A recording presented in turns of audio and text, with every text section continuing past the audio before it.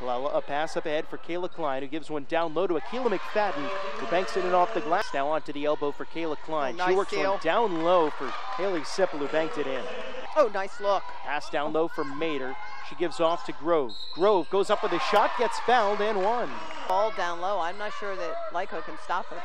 Here's Mater on the outside, launching a left wing three and knocking it down. Dribble, gave back to Dayton.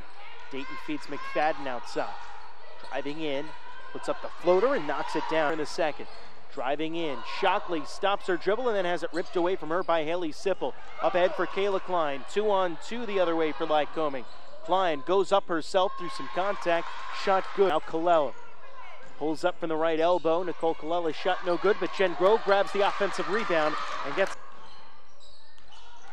Here's Colella, bounce pass ahead for Mater, who finishes. Morgan. And they have decreased shooting percentage.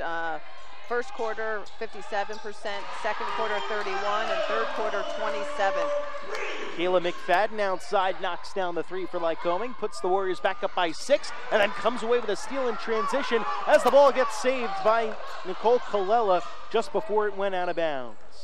What a great play by McFadden to come away with that steal. And Hiram wanting a foul. The whole second quarter, didn't play a majority of the third quarter. And that's good defense by Mueller. On the outside, this is Colella driving the left side of the lane.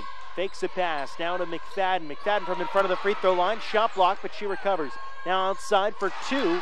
Colella knocks it down. Who had 18 points on 6 threes in the last game against Alvernia. And that's tying Why the not? Offensive player.